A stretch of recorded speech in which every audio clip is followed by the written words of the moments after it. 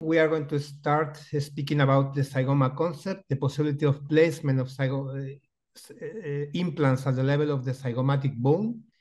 And my question is, we have seen in the last 2 decades how the zygoma concept, the zygoma implant-based therapy, has evolved from a pioneering concept to an spread concept all over the world.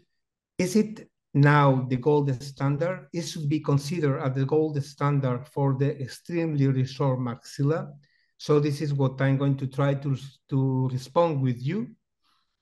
And the first thing is to try to see which kind of patients we are dealing with. We all have patients like this. They are not very frequent, but they exist, of course. And the question is this: what should I practice with him or her? Which is the technique I should choose? Today I have a clear idea, of course, but I think that the scientific community, many times we are a little bit confused because there are many techniques. Some of them are emerging, some of them are more consolidated.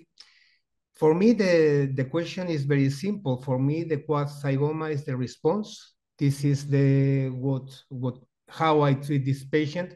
But the first thing is that to try to respond, which is the gold standard technique. The gold standard technique is the reference method considered to be because it is the most accurate, the most effective in a specific situation.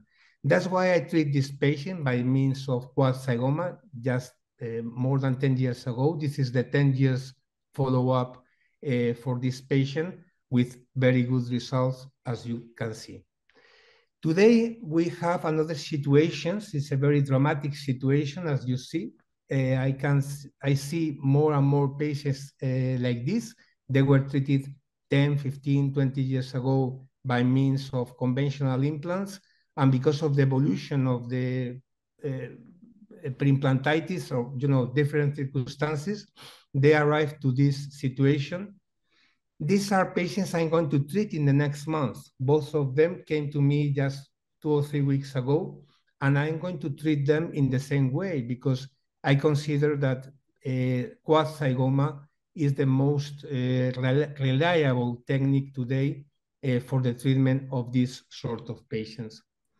Quad zygoma represents the possibility of placement of 4 zygomatic implants, well-distributed zygomatic implants in the arch, 2 in each zygoma bone, and an immediate loading prosthesis, as you can see on this virtual exposition. This scheme from Nobel Biocare, these are the bone resorption situation.